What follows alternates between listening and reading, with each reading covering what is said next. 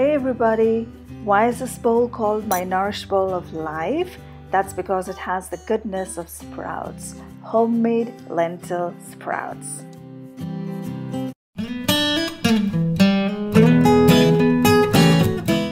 So to make this Nourish bowl, we need to have a rainbow of vegetables in it.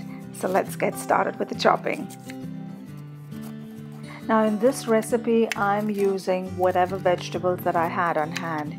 You of course can use what you have or whatever you like. Now let me share a tip with you. This Nourish bowl is so easy to put together if you already have the sprouts in the brown rice or quinoa pre-made. So here's what I do. On a weekend, as part of my meal prep, I make a batch of brown rice and some sprouts from dals. Then on a weekday, it's as simple as chopping up some vegetables and putting all of these together.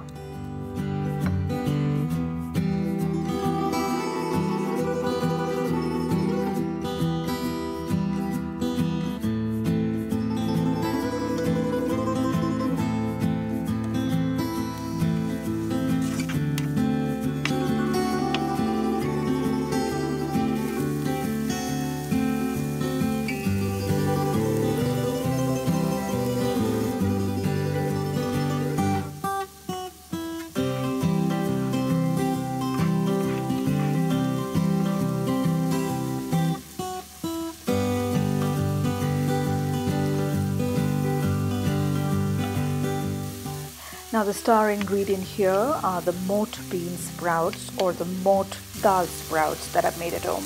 You can totally use the green mung bean sprouts as well.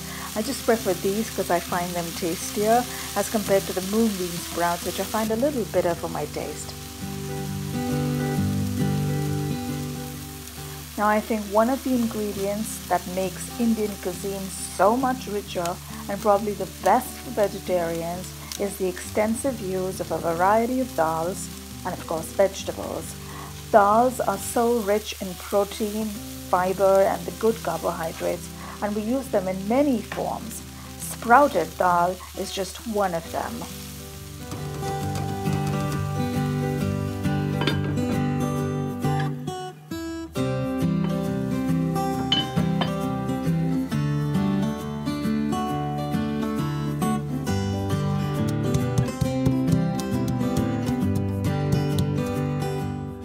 And now making that bowl look pretty, because remember, we eat with our eyes first. Now I love avocados and I happen to have one on hand that I'm going to use as a garnish. If you don't have them, use whatever you have. So there you have it. That's my Nourish bowl. Thank you so much for spending time with me. Till next time, take care and bye-bye. If you like what you see, I'd love for you to support the channel by pressing the subscribe button and clicking the bell icon next to it to be alerted each time I post a video.